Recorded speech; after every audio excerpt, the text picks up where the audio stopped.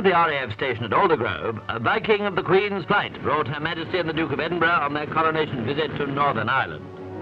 The Queen and the Duke, who wore his Marshal of the Royal Air Force uniform, were received by Lord Wakehurst, the Governor.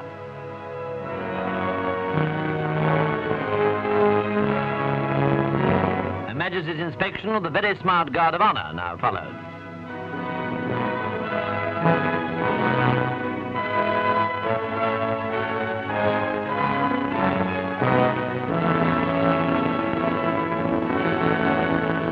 Then a bouquet was charmingly presented by 3-year-old Caragh Coote, the daughter of the station commander.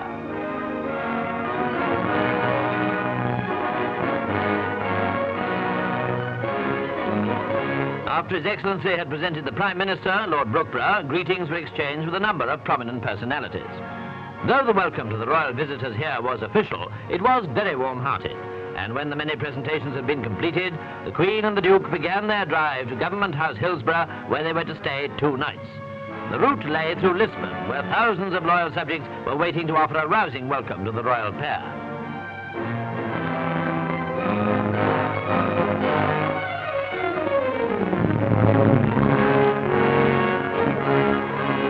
A halt, indeed, was made at Lisburn, and when members of the local council had been presented, the Queen received another bouquet, this time from young Kathleen Anna Irwin. And for the Duke, there was a gift of Irish linen. That night at Government House, following the traditional welcome to royalty by the Lambeg drummers, the Queen and the Duke had a talk with 2 of them, Garfield Matchett and Daniel Crooks. Then the drumming went on in the grounds of Government House.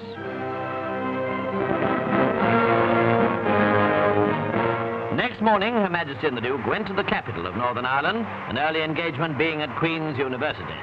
Here they were received by the Chancellor, Lord Alanbrooke, and with him proceeded to the Sir William Whitla Hall for the presentation ceremony.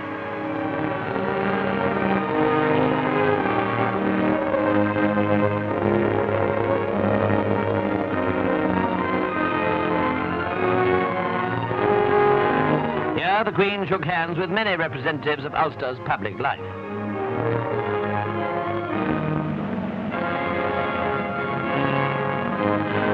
Presently, the royal visitors drove to the City Hall, where great crowds had gathered to greet their sovereign and her husband.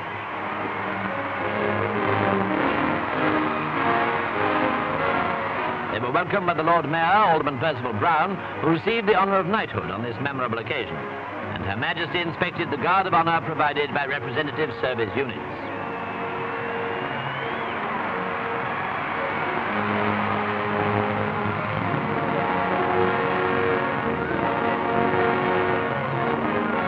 The Queen and the Duke then took luncheon in the City Hall with the Lord Mayor and Corporation.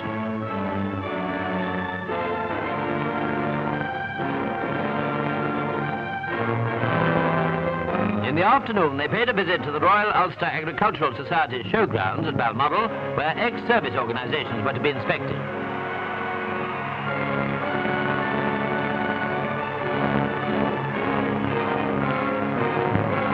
In the great arena, some 20,000 members of youth organisations had assembled, and certainly Ulster's younger generation maintained a great tradition of enthusiastic loyalty to the crown.